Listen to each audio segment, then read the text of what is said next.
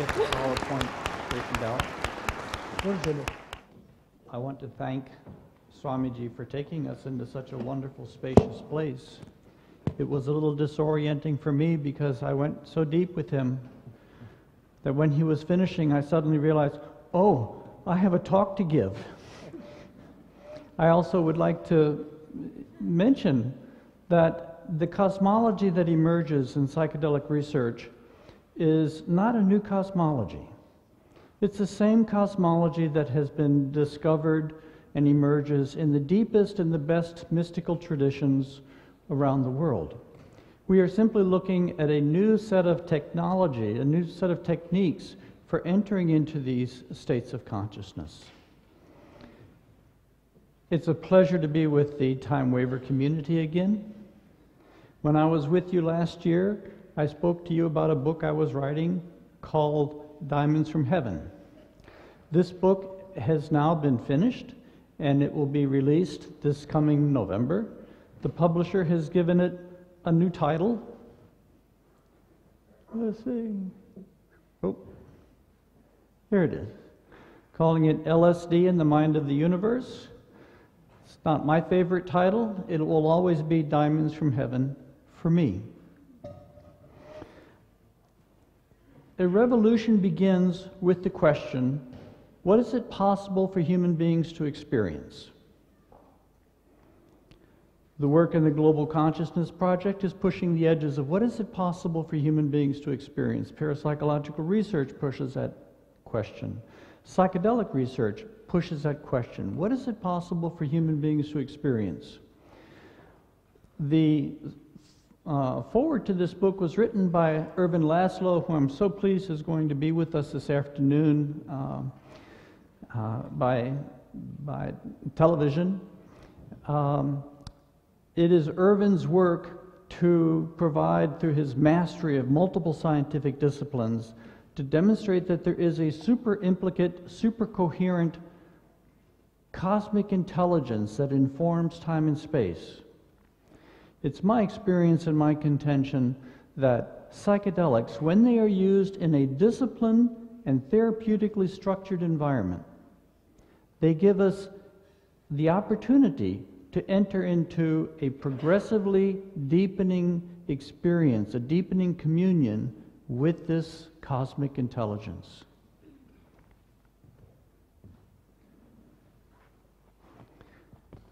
Now, as you all know here, there is a revolution, a renaissance in psychedelic research taking place across the world. Most psychedelic research today is taking place in two forms, or is focused in two projects. One of them is mapping the neurology and the biochemical pathways that psychedelics activate. And the second is healing the personal psyche, the wounds that we collect in life, post-traumatic stress, depression, a variety of different conditions. I think these are important first steps in reclaiming these valuable substances, but these are only the first steps. Historically and cross-culturally, our experience with these mind-opening substances has been that healing the personal unconscious is only the first stage of a much longer journey. The psychedelic agents we have access to today are so powerful that I believe they mark a new frontier in human experience.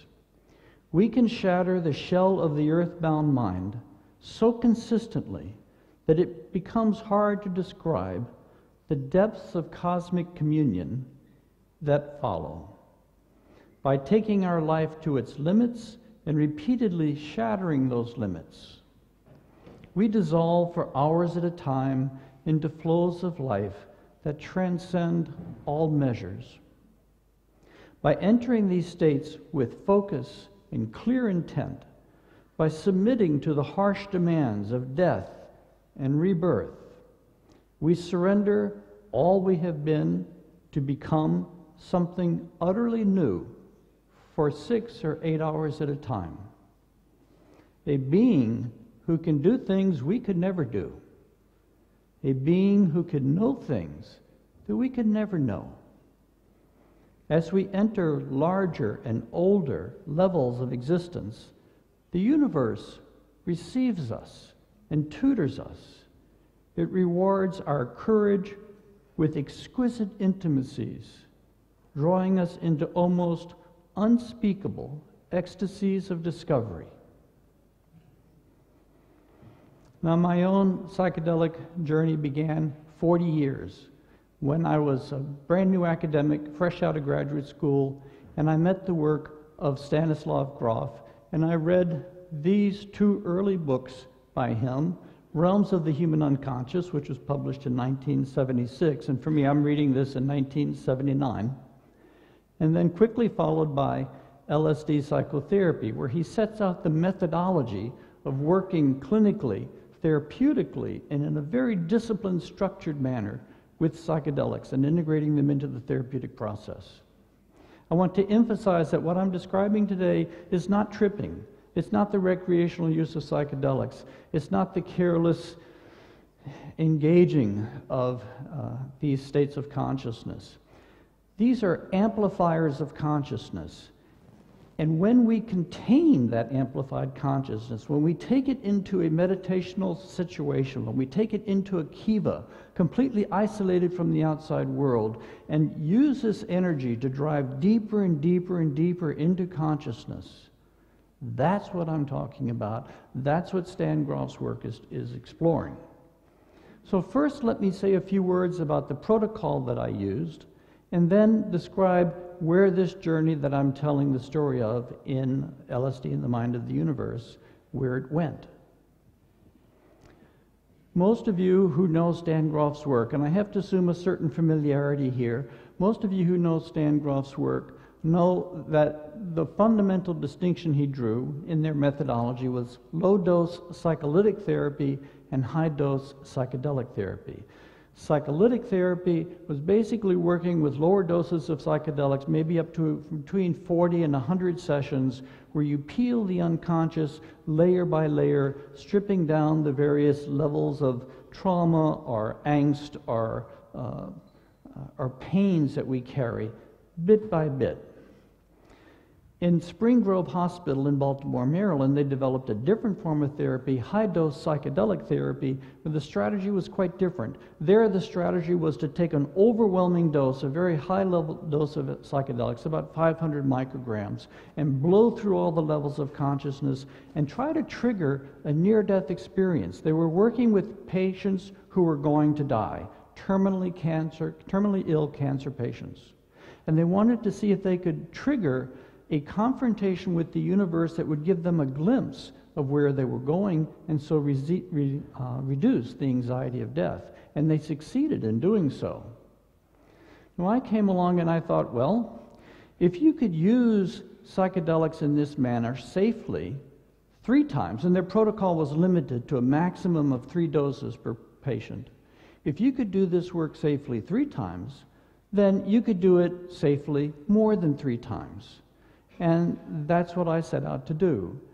I began a quiet, covert, because I couldn't do this work legally. I had to kind of create a barrier between my professional life as a professor of religious studies and my personal life, where I began this systematic work of exploring my own consciousness using Stan Grof's protocols in psychedelic therapy. It ended up being 73 high-dose sessions. I worked at 500 to 600 micrograms, spread over 20 years. I did 4 years of work. I stopped for 6 years for reasons that I explain in the book. And then I did another 10 years of very intense work. I did this all between the time when I was 30 years old and 50 years old. I stopped in 1999. And it's taken me this long to digest everything that I had experienced, to put it in an organized fashion, and to basically write it down in a way that I could share it with other people. And it's not that, what's not important is that I experience these things. What's important is that these levels of consciousness are available for everyone to experience whether through psychedelics or through non-psychedelics, because it's the nature of the universe itself. I want to emphasize that I'm not a psychologist and I'm not a therapist. I didn't go into this work seeking healing, though I received much healing. I'm a philosopher. I was trained as a philosopher. And I had a philosophical agenda. And in this, I traced this work back to William James in his Varieties of Religious Experience, where he talks about his experiences with nitrous oxide. And the essence of this new philosophical modality is this. First, 3 steps. First, to push the boundaries of consciousness as hard as possible, or to push the boundaries of consciousness. Second, to write a detailed and complete, phenomenologically accurate report of your experience within 24 hours. And third, critically analyze your experience, comparing it to other bodies of knowledge and comparing it to the experiences of other journeyers.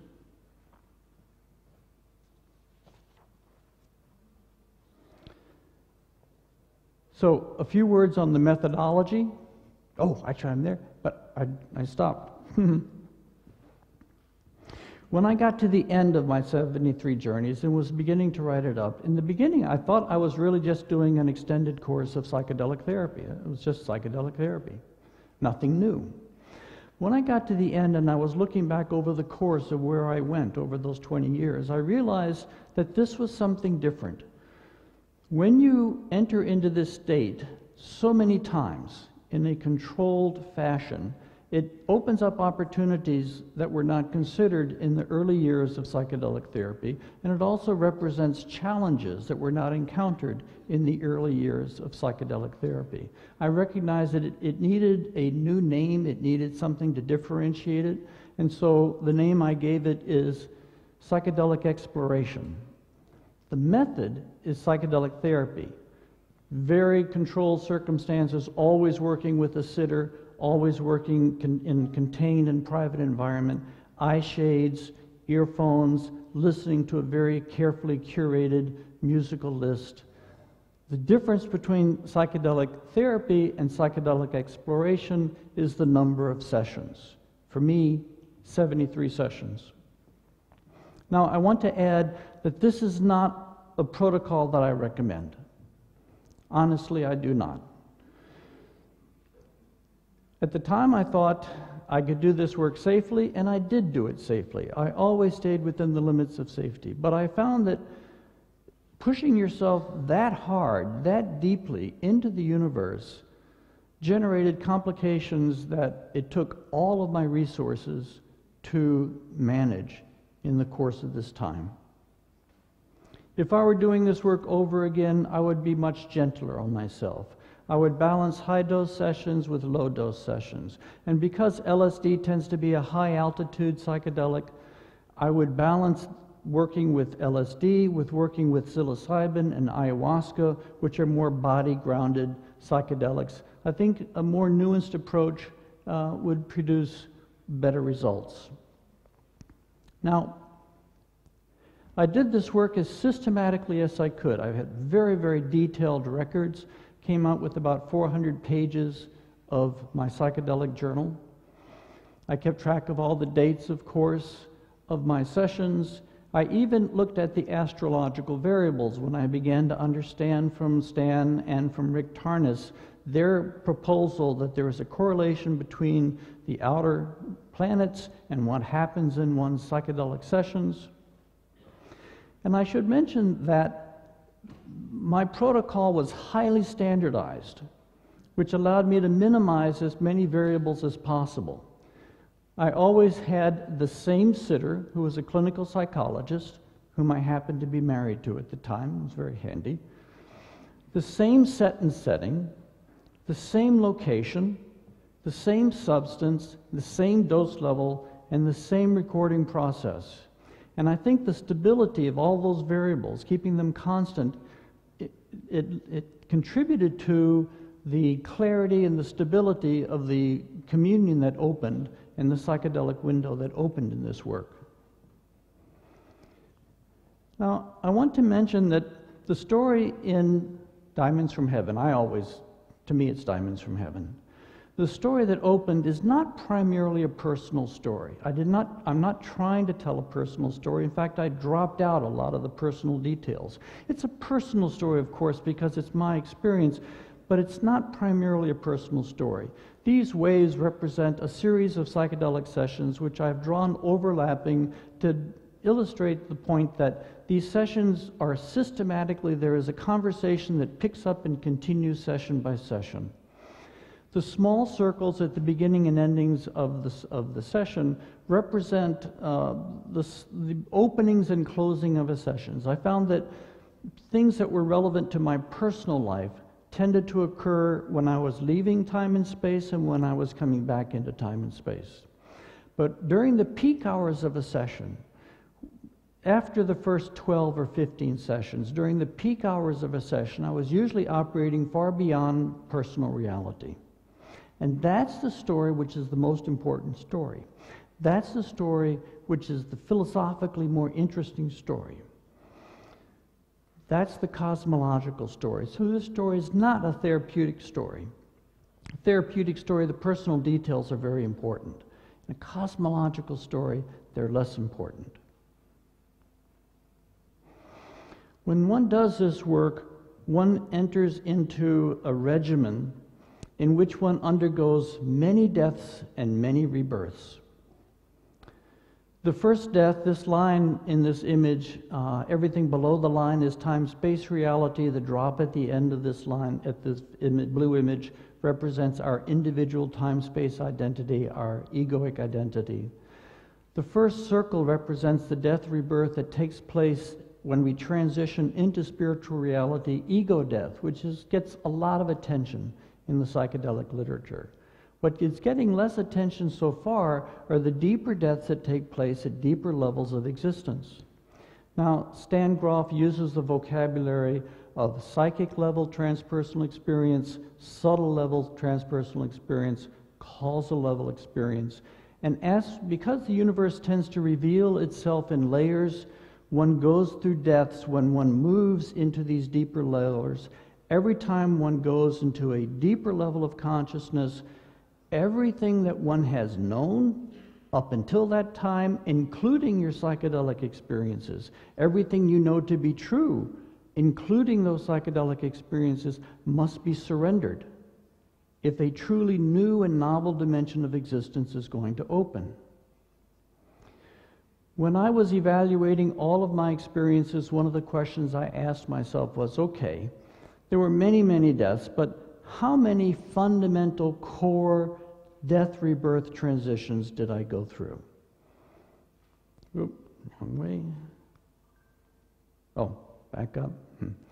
One circle to describe a transition into a level of reality is an oversimplification. One goes through levels within levels within levels. These numbers represent session numbers. And there is kind of an iteration, a repeating, going deeper and deeper and deeper into this level of reality. But I asked how many times, how many core death rebirth cycles did I go through? And I identified 5. And here they are. The first is the death of self, the complete shattering of your time-space identity, letting go of everything you have known yourself to be from the moment you're born until that moment in time. Ego death. The second was entering into or took place at the level of the collective mind, the collective psyche. The third was entering into archetypal mind, kind of the domain described by Carl Jung and Plato, but different than either of them portray it. The fourth, entering into causal oneness. Now, oneness is a theme which emerges much earlier in the journey, but causal oneness is something quite distinctive. There is no outer boundary at the level of causal oneness. It is the totality of existence. You cannot step outside this reality to get a perspective on it. It is the totality of existence, moving and living as one. And the fifth level for me is the diamond luminosity, what I call the domain of diamond luminosity, which occupied me for the last 5 years of my journey. Now, what I'd like to do now is shift to the book and simply take you through or show you the relationship between these stages and the chapters of the book. The easiest way to do this is just do it maybe something like this. To the death of self, there is the chapter Crossing the Boundary of Birth and Death. There's a methodology chapter first explaining the methodology and the protocol, but then Crossing the Boundary of Birth and Death. Exploring collective mind, there are 3 chapters that address this. The first has to do with the ocean of suffering. The second is Deep Time in the Soul, or the 5th chapter, Deep Time in the Soul. And the 6th is Initiation into the Universe. I'm going to come back, so I'm just going to push through here. Archetypal Mind, there is a chapter called The Greater Real of Archetypal Reality. Causal Oneness, there is a chapter that I call A Benediction of Blessings. Diamond luminosity is discussed in chapter 10, which is the largest number of sessions in the book, 26 sessions, almost a third of the entire journey. But before I talk about diamond luminosity, I talk about the birth of the future human, which I have to drop back, and this is a series of experiences that actually began during the initiation of the universe and continued into the diamond luminosity work. And at the end, after everything was said and done, when I was in the last year of this work, a final vision, which was the capstone of the birth of the future human work. So it's impossible to do more than just touch on a few themes, a few descriptors of these chapters to give a sense of the trajectory of the work. So first let's do that, and then let's move this over.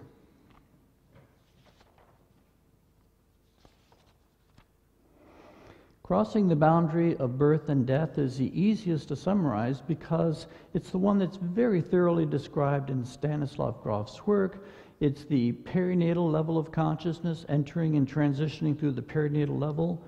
When one enters this work, one becomes, many people relive their own birth.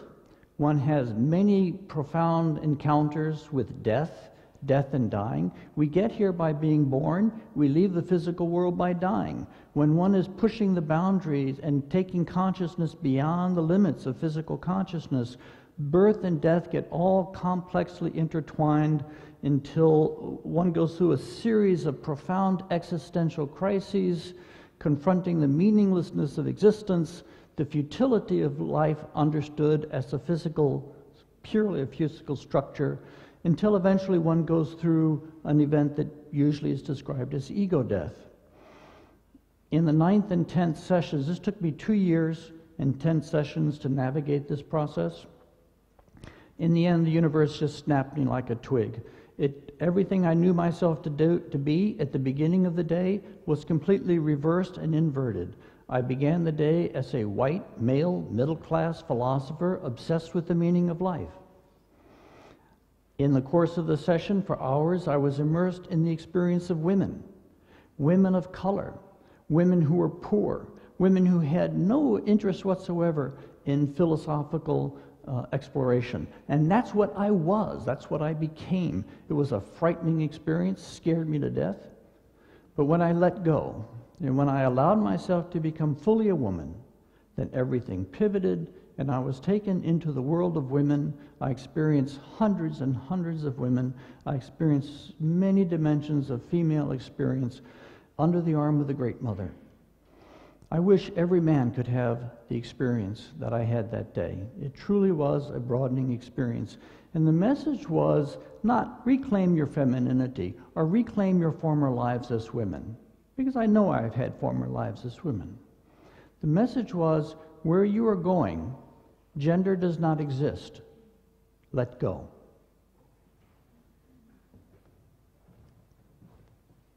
Excuse me.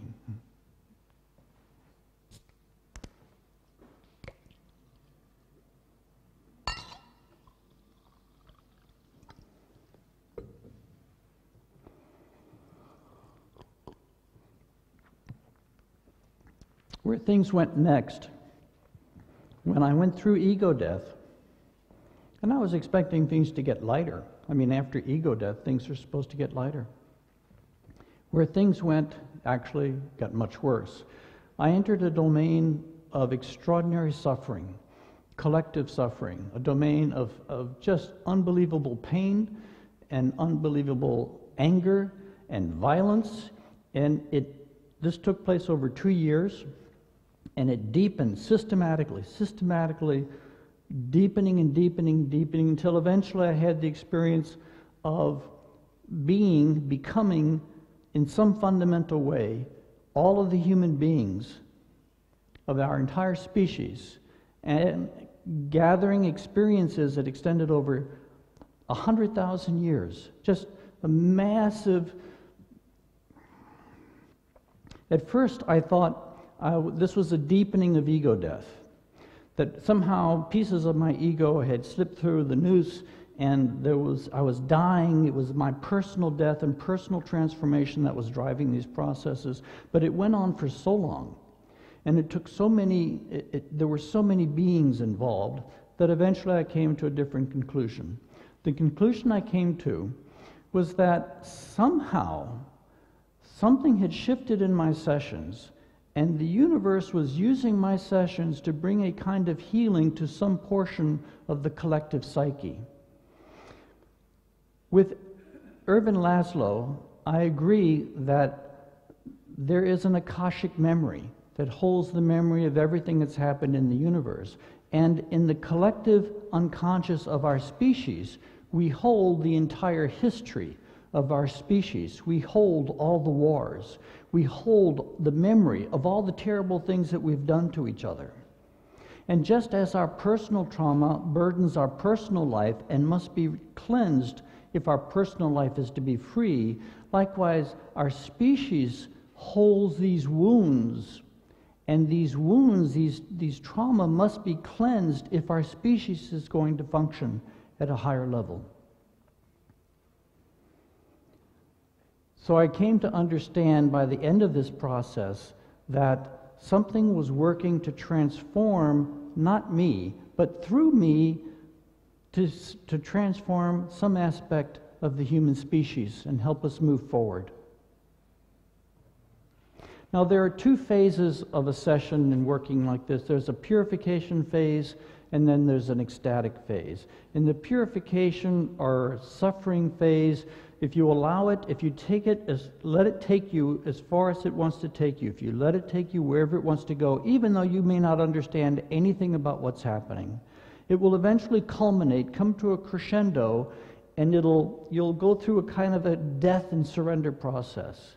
And when you go through that, you wake up into a completely different reality, completely unexpected reality, and for the remainder of the session, you're in an ecstatic state of consciousness.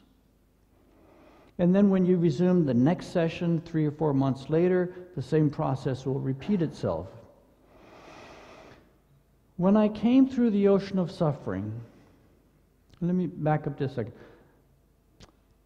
The ocean of suffering, I said, lasted 2 years. There was a year of work, and then I stopped my work for 6 years, and then I resumed my work on the other side. In the first year, when I was going through the ocean of suffering, when I came through the sessions, I entered this territory that I call deep time in the soul. I entered systematically for 7 sessions over the course of the year. I entered into a state of consciousness in which I experienced the totality of my life, start to finish, as a completed whole. All the details of my life were suddenly present. I was in a state that just totally overwhelmed me and systematically gave me an instruction on what my life was about, how it was connected to the lives of the people around me. This was the deepest, most moving experience of my life at the time. And yet, in the first time when I came back from that experience, I could not remember it. It disappeared. I had no reference points in my time-space consciousness to anchor states of consciousness which shatter time-space or linear time. But what I found was that when I went back to this condition in that state of consciousness a second, third, and fourth time, I remembered more. I was able to hold on to more. I'd get more coherent, a clearer understanding of what was taking place. You can learn how to stay conscious in levels of consciousness that you were not able to stay conscious in before. And this is an important epistemological state. Deep experiences of the universe are not simply given to you. First, you have to get to that level of reality to have these experiences, but then you have to train yourself. You have to be taught by the universe how to stay conscious in levels of consciousness that previously you would not be able to stay conscious in. It takes a great deal of discipline and training, and the universe will train you to have accurate recall of levels of consciousness that were previously completely novel to you.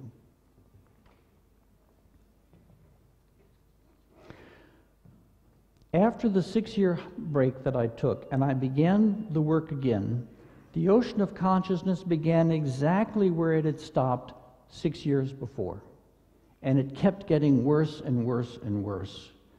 The fact that it started exactly where it had stopped before, I think, says something about the intentionality and the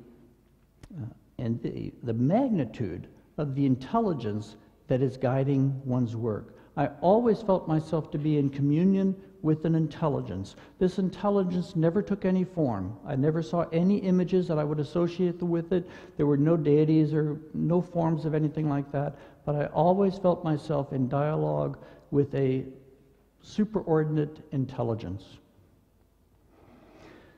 When I began the work after the 6-year break, the ecstatic portion of the session shifted into a completely different domain. I entered into a process in which I was given a systematic course of instruction in the structure of reality at a cosmological level. I know this sounds terribly arrogant, and I apologize for that, but that's simply what happened. Here are the names of the sessions that I used, that I gave these sessions, and I deal with in the book. For me, I give all of my sessions a name. I try to identify the pith of what happens in the session, and I give it a name so that when I see the name, it reminds me of the session, because I'm trying to hold all of my journey in my mind all at the same time. I not only record my sessions, I break them down into bullet points. These are the names of the sessions that I'm addressing in the chapter, The Initiation into the Universe.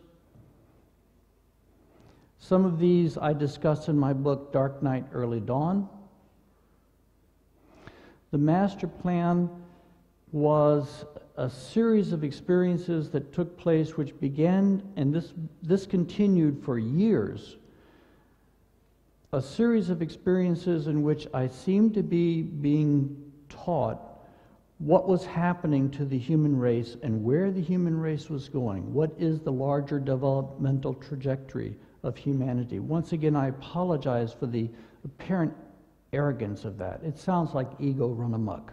But eventually the ocean of suffering culminated in the 24th century, it's a 24th session, which I call Healing the Collective Wound, just an orgy of suffering, which eventually, when it came to a head and it climaxed, it spun me into a level of reality that was ancient beyond reckoning. It spun me into archetypal reality, and the collective suffering never reappeared in any subsequent session.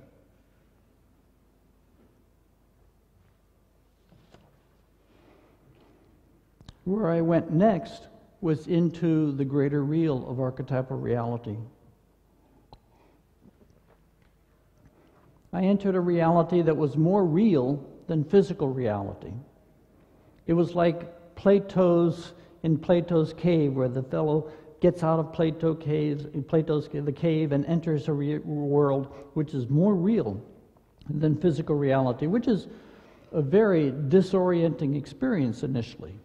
And when I entered this reality, when I entered archetypal reality for the next year and a half, I stayed in this reality in my sessions. I went through a death that was deeper than ego death.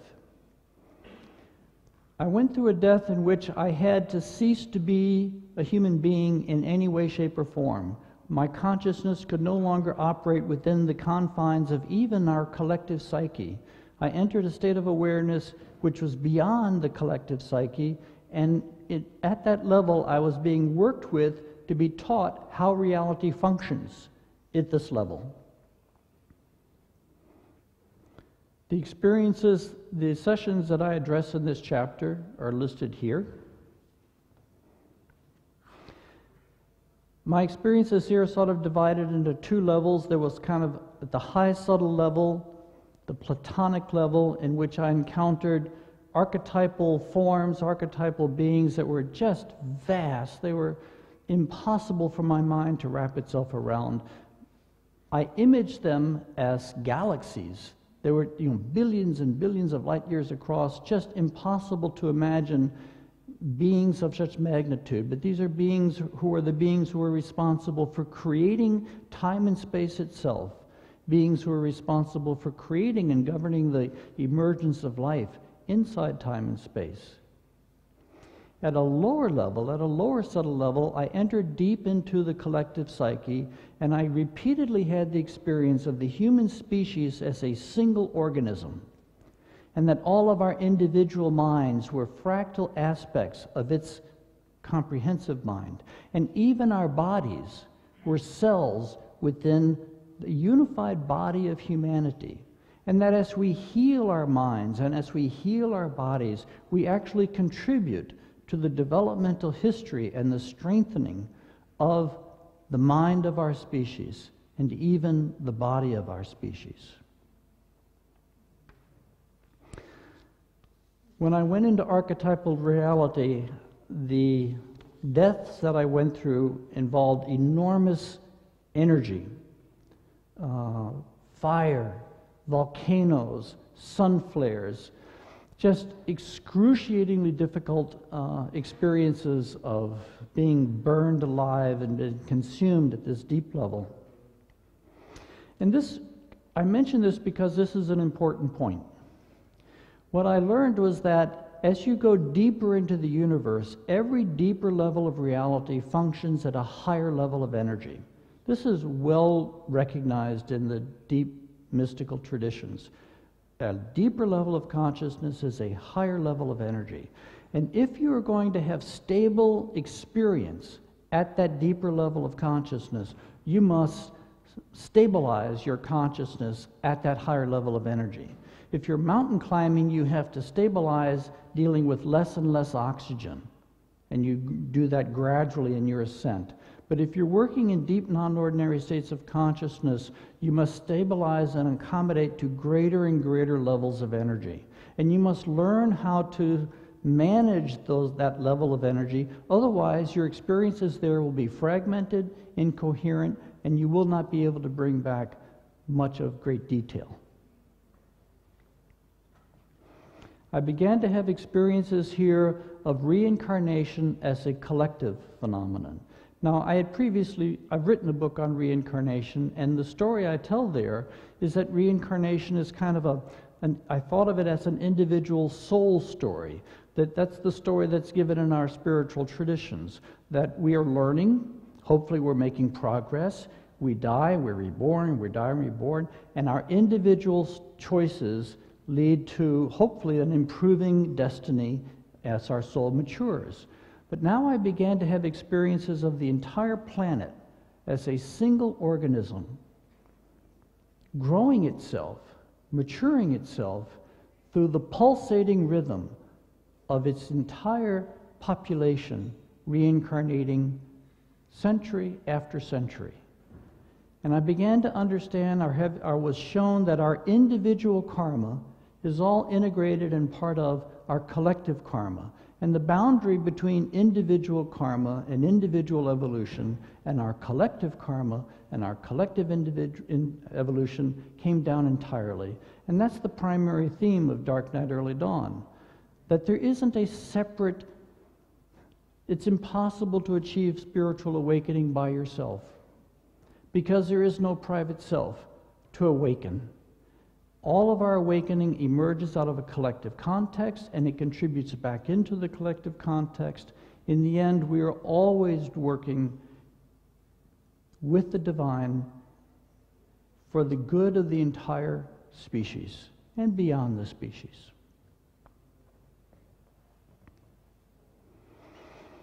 After the time spent in the where am I?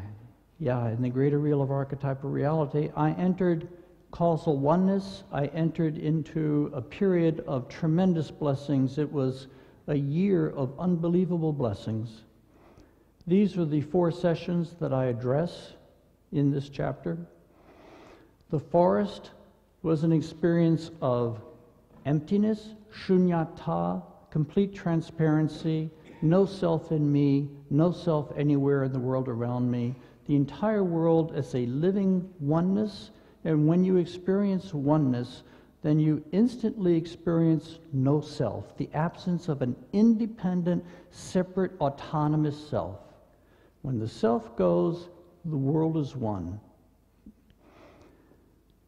Let me jump over the diamond, the birth of the diamond soul. Singing the universal way was an experience of the deep, fertile void, the primal void that is the matrix within which all form emerges. Jesus' blood was an experience of extraordinary cosmic love, being just awash with love like I had never known anywhere in my life or anywhere in my previous sessions. But let me just mention the birth of the diamond soul, because it comes up later. In this experience, in this session, I had the experience of my former lives coming in fast and furious. I've done a lot of work through hypnosis and whatnot on my former lives, and previously I had experienced my life 11 years before as a totality from beginning to end. But in this session, my former lives were coming in, and they were like wrapping kite string around a kite spool, except that what the lives were like filaments of light, and just wrapping them around and around. And suddenly, they seemed to hit a critical mass. And when they hit a critical mass, they fused.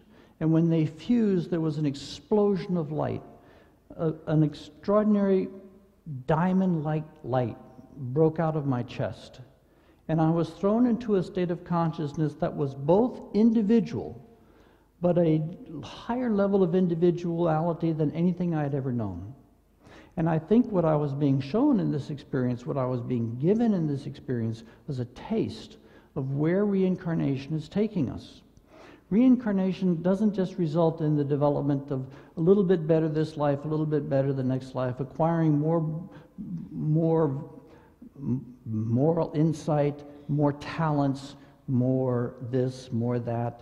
Eventually, sooner or later, all of our experiences, all that we have lived and learned in all of our different lives, eventually all those experiences which we remember when we die, in this, we die, we expand into the soul, we come back into egoic awareness, we expand into the soul, back into egoic awareness. Eventually, sooner or later, all of our life experience is integrated as a singular individuality inside time and space. We wake up. We wake up to the cosmic beings that we are, that we truly are. We no longer are tempted to identify strictly with our body, with our time-space body.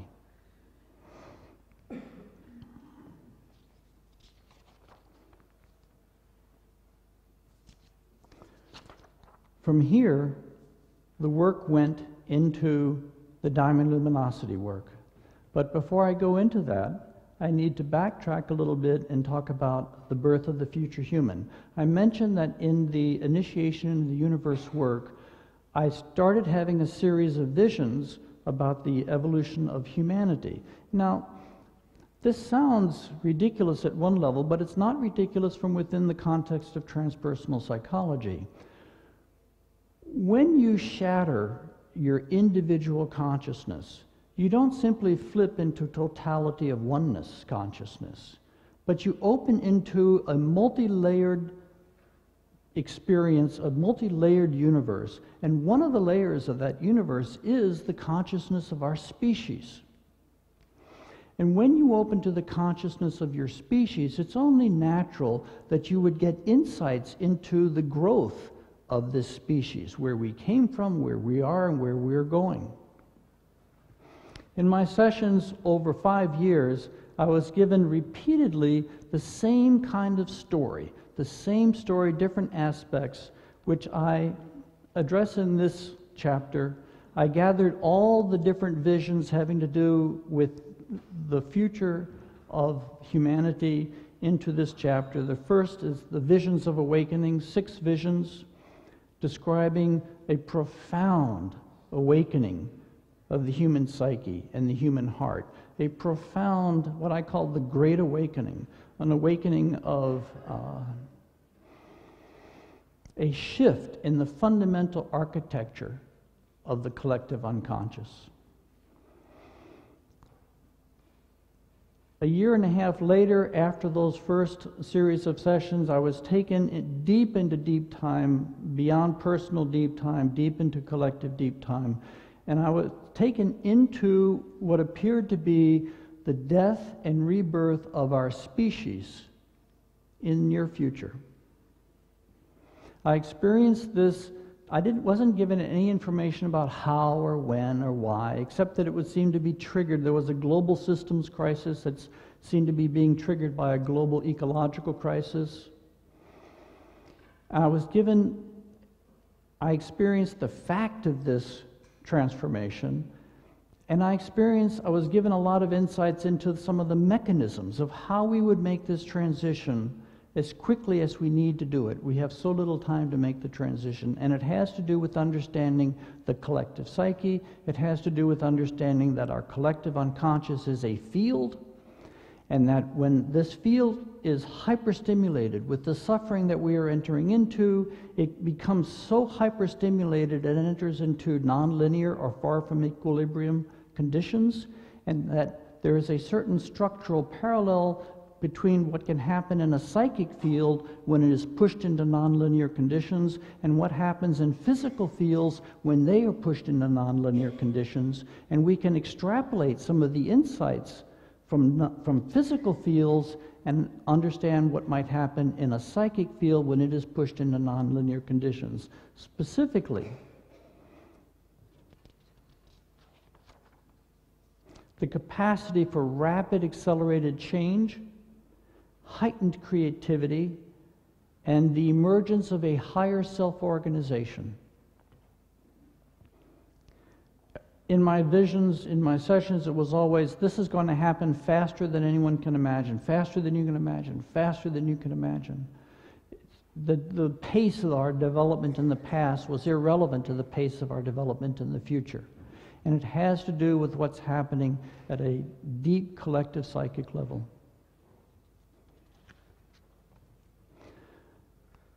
From here, I went into the diamond luminosity work, 5 years of progressively entering into a field of consciousness that was completely empty, devoid of content, and clear beyond imagination, just clear,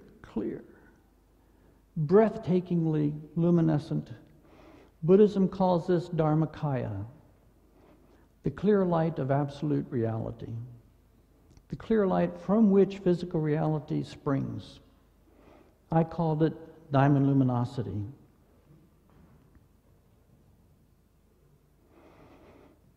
My time is running short. I can only go through so much because I take comfort that all of this is in the book and you'll be able to go into greater detail when you see it.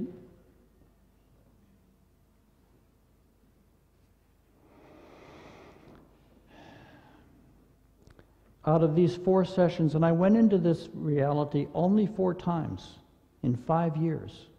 5 years of work to spend 4 days in this condition. It was a high cost to pay.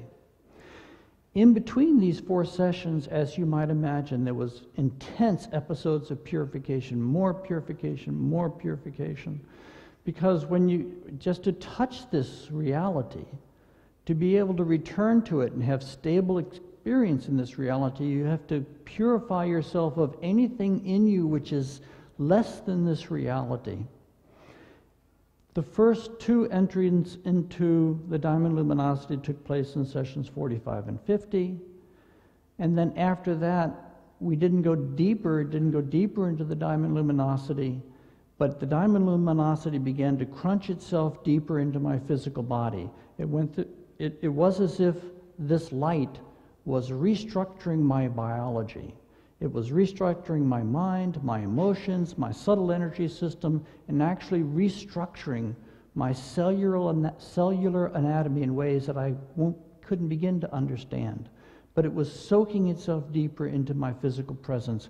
And I learned from these experiences that the purpose of this work was not simply to move into transcendence. It isn't to go into some disembodied transcendent reality. These fields are beautiful, they're magnificent, but the goal of the work was not transcendence ultimately. The goal was to bring this reality deeper into our physical existence, to let as much of spiritual reality as possible enter into our physical awareness, and to transform our lives so that we become an integrated whole, a being that balances spiritual reality and access to spirituality and the magnificent universe which has been gestated inside spiritual reality, the reality of time and space.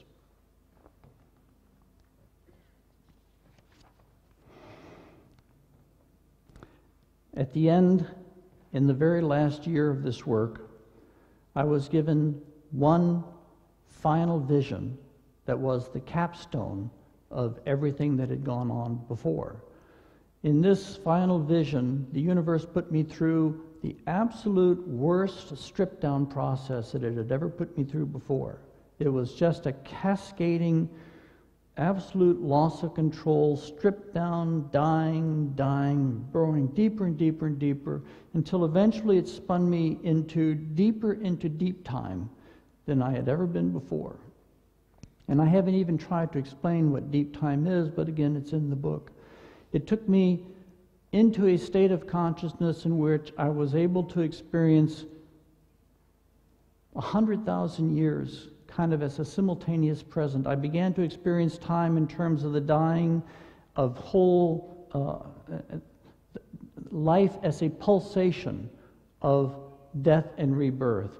I experienced whole generations dying every few seconds, being born and dying every few seconds. Just a radical expansion of the time frame.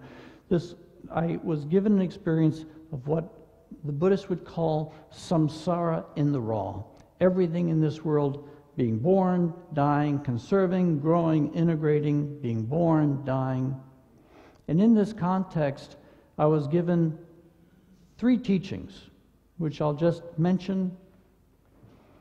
The first was that it showed me that human beings are actually built for speed. We are built for accelerated evolution. And it has to do with the fact that each of our lives are so short, 100 years, merely 100 years. But underneath this repeated reincarnation, there is a gathering of our knowledge, a gathering of our experience. And periodically, this gathered knowledge flips and becomes a new foundation for all subsequent incarnations. And from this expanded time horizon, I could see that human beings were actually designed for accelerated evolution. We have a tendency to think human nature this, human nature that, too statically. We have to think more dynamically, more open-endedly, in terms, if we want to experience ourselves and experience the human race from this perspective of the creative intelligence that's behind it all. The other 2 experiences I'll mention was I experienced the universe as a diamond maker. I experienced this reincarnational, the cycling of reincarnation, and I experienced sparks of diamond light shooting off periodically into the deep space, into the deep sky. And I understood that the universe is making diamonds. And the diamond is the distillation of all of our experience here into these crystalline, pure forms that allow us to enter into dimensions of spiritual reality that we could never survive in if we hadn't gone through this hyper-concentration, hyper-accelerated developmental process which is taking place inside time and space. And lastly, I was given an experience of the future human, taken deep and allowed to experience for a short period of time the human being that nature is giving birth to in this long developmental process. Such an exquisite being, just touching it for only a few minutes, so helpful, just totally expanded my understanding of human potential and showed us it's very important, I think, that we have an understanding, that we have a vision of where we are going historically. Because as the shadows darken, as we enter deeper into this historical crisis that we are entering into now, as we enter the dark night of our collective soul, we could lose hope. We could think that it's all over. We could think that we are somehow being punished for the sins of our past. We could think that it's just we're entering into an extinction event. But really, we are in labor. We have been gestating for hundreds of thousands of years. Nature has been gestating us. Gestation is a long process. Birth is a relatively short process. Labor is a very, very intense and painful process. But at the end, it gives birth to something wonderful, something new. I think that's what's happening historically. After hundreds of thousands of years, we are entering into labor. And the crisis that we are entering at a global stage is synchronistically connected to a developmental crisis that is taking place inside each one of us. We carry the entire history of the world in our former lives, in our heart, in our soul.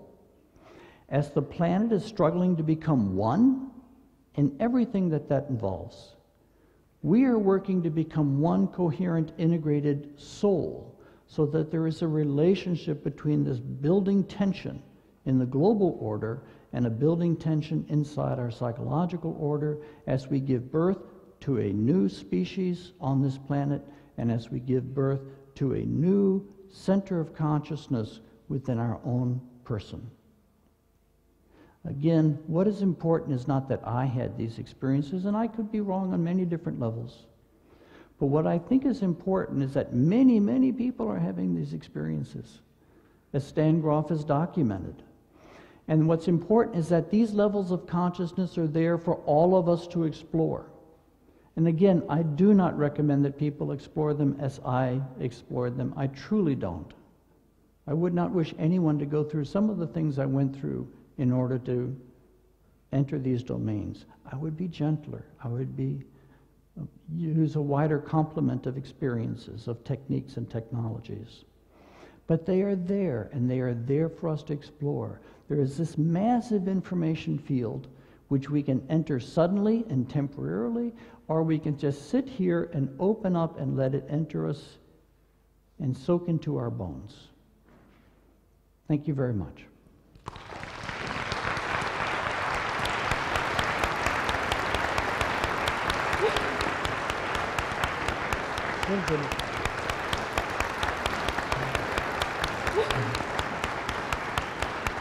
Good.